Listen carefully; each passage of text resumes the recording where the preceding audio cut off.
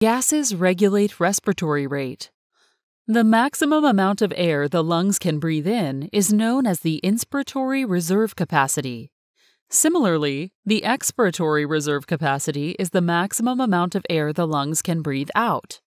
There is also a small amount of air known as the residual volume, which cannot be breathed out and helps keep the lungs from collapsing. The tidal volume is the amount of air breathed in and out in one breath. Respiratory rate or ventilation has units of liters per minute and is determined by the formula respiratory rate equals tidal volume times frequency.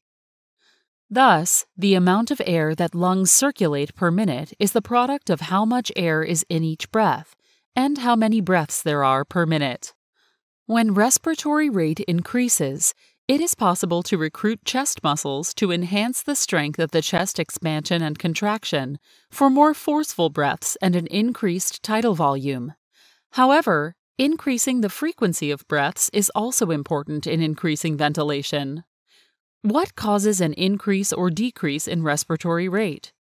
In the brainstem, both the pons and the medulla oblongata respond to chemical feedback to determine if respiratory rate needs to increase or decrease. In response to this feedback, the medulla oblongata has direct control over how frequently the phrenic nerve stimulates the diaphragm to contract. The chemical feedback to the brainstem is based on three factors: carbon dioxide levels in the blood, pH of the blood, and oxygen levels in the blood. The reason carbon dioxide is regulated along with oxygen is because of how carbon dioxide levels affect the pH of the blood. The relationship between carbon dioxide and blood pH can be explained by the formula for carbonic acid. HCO3- plus H+ yields H2CO3, carbonic acid, which yields H2O and CO2. Carbonic acid is not usually in a high concentration in the blood as it breaks down easily. What it breaks down to is determined by the concentration of other factors. Water is readily abundant in the blood, and its concentration is not the determining factor in what carbonic acid breaks down to. Carbon dioxide levels can change greatly due to the metabolic state of the tissues. When carbon dioxide levels increase, the carbon dioxide will bond with water, forming carbonic acid, which breaks down to bicarbonate, HCO3-, and hydrogen ion.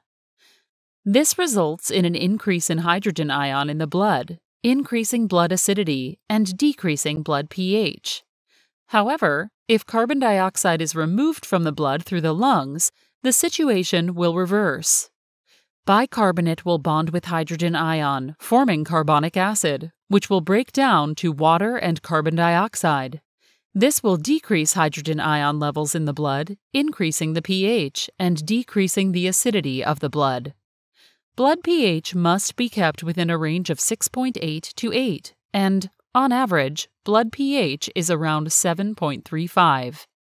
Since carbon dioxide levels can directly affect the pH of the blood, the medulla oblongata and the pons monitor both pH and carbon dioxide levels and adjust respiratory rate accordingly to keep blood pH in a safe range.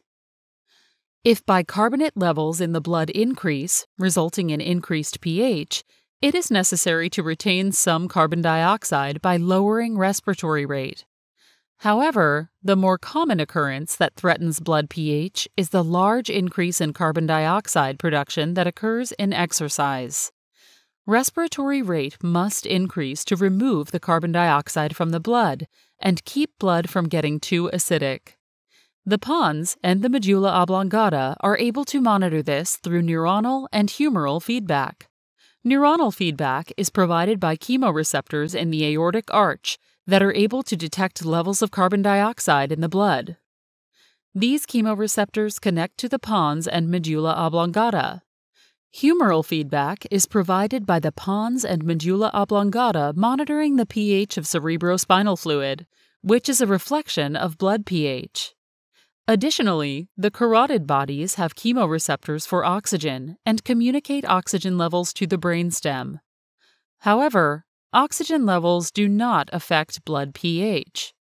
Thus, If carbon dioxide concentration is kept in a normal range, but oxygen concentration in the blood decreases, the brainstem will respond by increasing respiratory rate.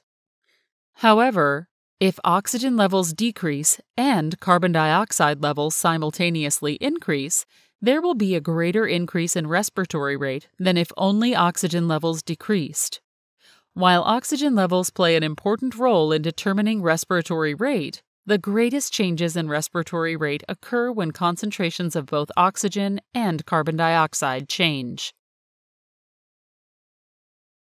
Thanks for watching, and remember to subscribe to our channel.